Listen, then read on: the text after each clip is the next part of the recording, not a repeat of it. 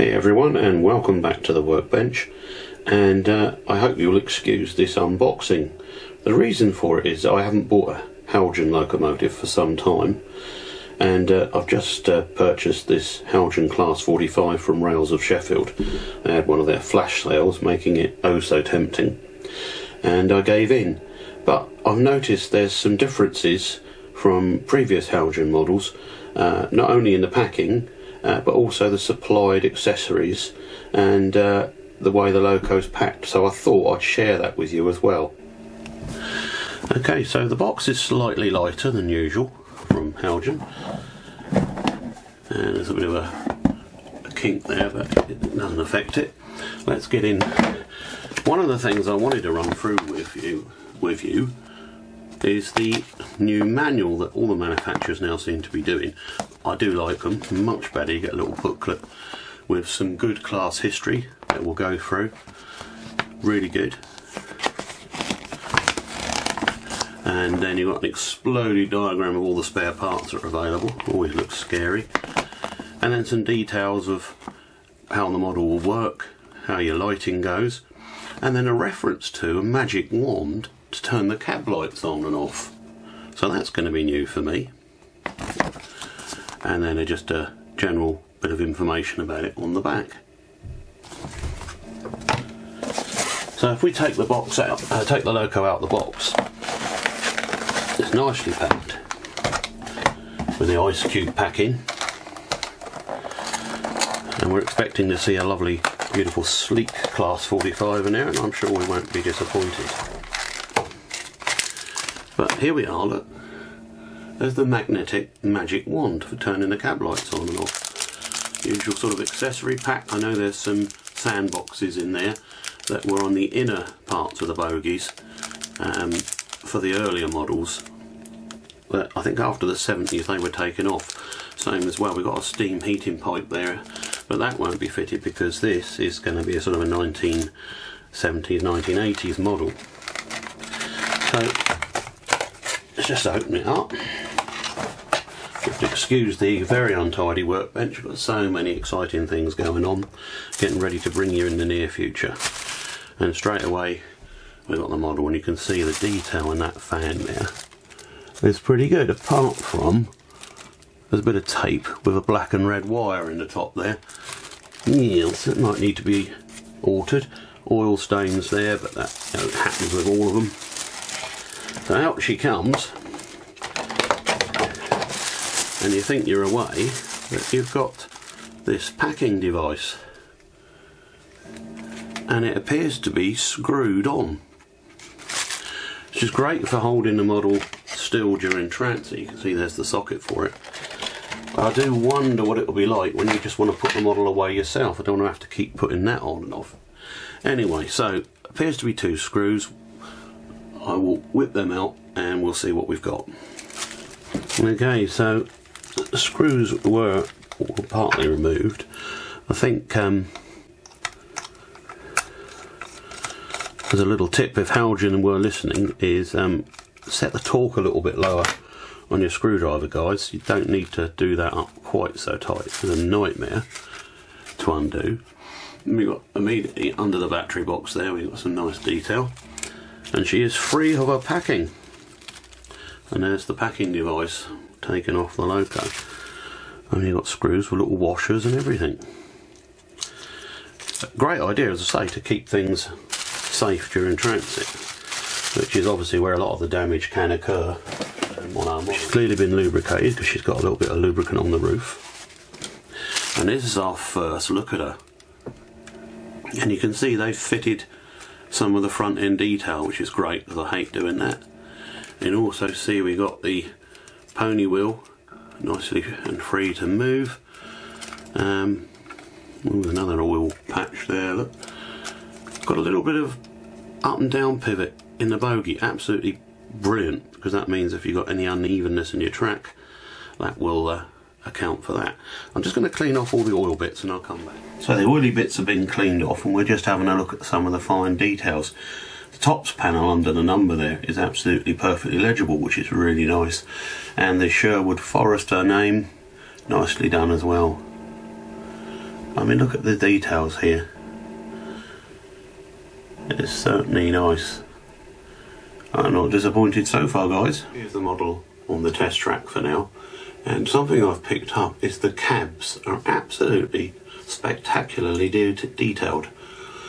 And I'm hoping that the cab lighting will do a good job at showing that up. But I suppose we ought to test and see if she runs. She's quite happy. Needs a run in, of course. This is just fresh out of the box. You've opened the box with me, so you know that. I think a bit of rolling road might be nice to see if these lights work. I mean, I don't know if you can see that. We've got the marker lights on the front, sealed beam marker lights, correct for a loco of this age. And the cab lights are on, but they're not super bright. You don't really want them super bright because in reality they were just 40-watt bulbs. Believe me, I know. There's the magic wand. Let's see if you can see a difference when I pass it over the top. So they've gone out now, and then I'll bring it back. Yeah, I think I can. There we go. I go back on. Must be a reed switch in there. Just change the angle of the camera. I think we can do that. Right, so we're looking through the side window now. Nice drop light window. So let's try the old magic wand.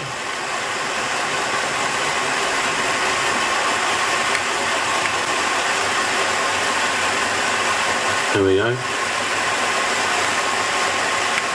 see the lights going on and off. I like that.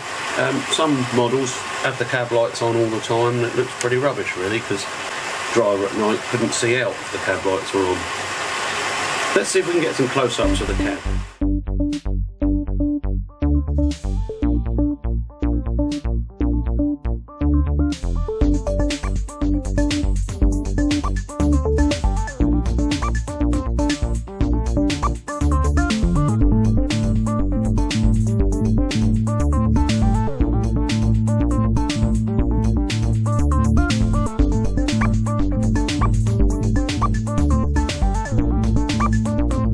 Being a very long wheel-based model, there was always going to be tight spots on less than second radius curves, but I found the model was squeaking and slowing down excessively on my second radius curves. The solution was actually quite simple, so here it is. Under the front of the bogies is a little peg for height control. This needs to be lubricated with some kind of light grease, so it can slide easily on the underside of the chassis. Also, the front pony truck needs to be slightly loosened off. Only about half a turn of the screw and a good quality PTFE based oil like Labelle 102 put down both sides of the screw so the plates can slide easily. This has certainly helped the loco get round the tighter curves.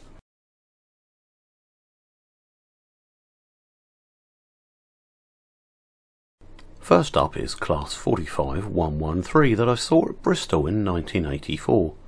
She returned to the depot and I got another chance to take some photos. I also had my tape recorder with me, so let's have a listen to her in action.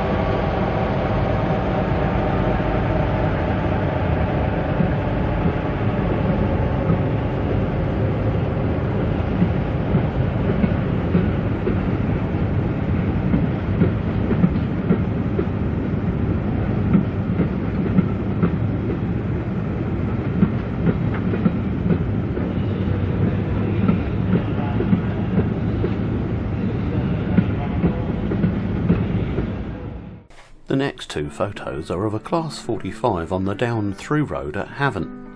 The year must have been 1981, and I'd seen the loco and train heading past on the up line to Chichester.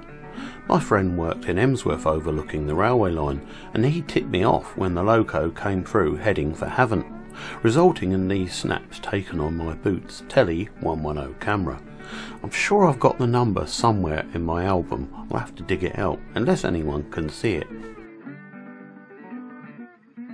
Haven't again for these two snaps, but this time a Class 46 with brush electrical gear.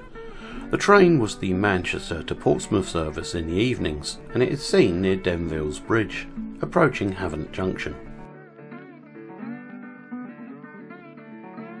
7 Tunnel Junction and Bristol in 1984 now, with a Class 45 and 46011, followed by 45059 and another back at Bristol.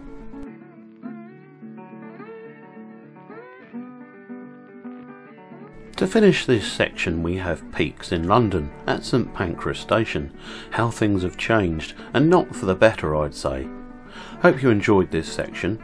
I always like the peaks, rare visitors to us on the south coast of course. Coming up we get back to the Heljan model and some tests on the layout.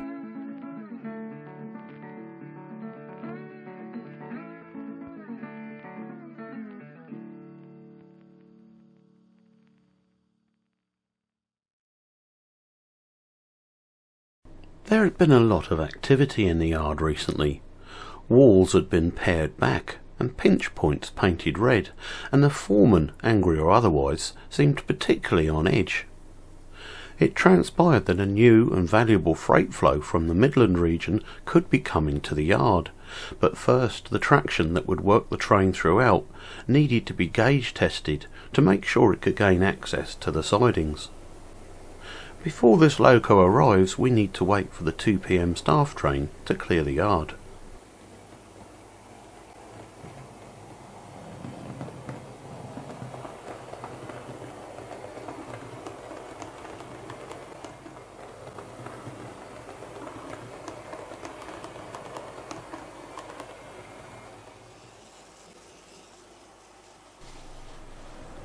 Our loco arrives in the form of 45060 named Sherwood Forester. With 1 coco 1 bogies it's no wonder it needs to be gauge and clearance checked.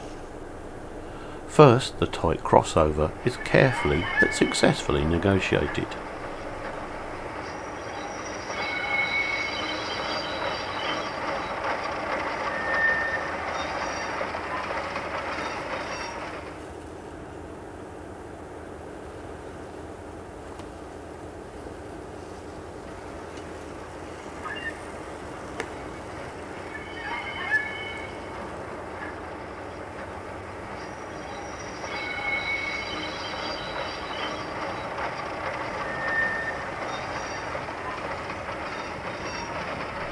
After suitable advice and "don't break my new siding" warnings from the foreman, the 45 gingerly tries to get down siding number 2.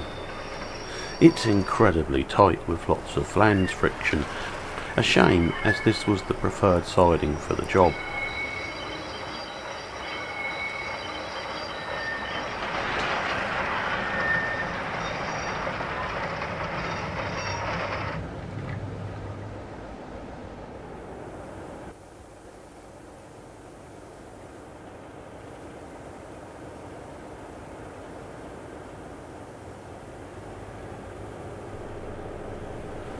So the 45 is tried with more success on the dairy siding, which does still afford access to the road crane, which is all important.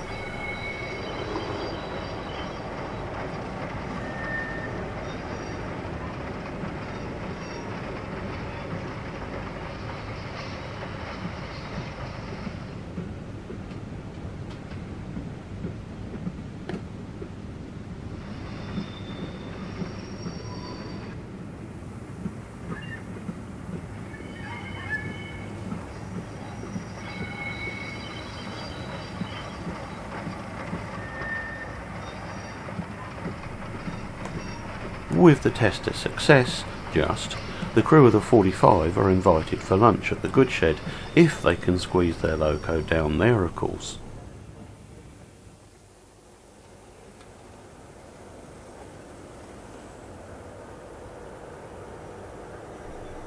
Fortunately they just about make it, and the 45 enjoys a rest while the crew refresh themselves for the trip back to the Midland. All too soon, it's time to go, and the 45 leaves the Goodshed Road and heads off into the sunset. So despite the long wheelbase, the Heljan 45 does manage these curves. We'll say that the Bachmann Class 45 manages these curves with no problems at all. It's got more flexibility. But this is not bad for something that is really attempted to be as prototypical as possible. They had a route availability of 7, which wasn't that great. Anyway, the only niggle I've got is that the cab lights flicker well before the loco stops, and they flicker quite badly, and of course we can turn them off, so it's not too much of a problem. Front couplings, not sure I'm going to fit them. I might just have to have a bar over the buffer beam because I do like the details, and that means I can fit the false hook as well. Anyway, you'll see this loco again soon, hopefully employed on the new freight flow to the goods yard.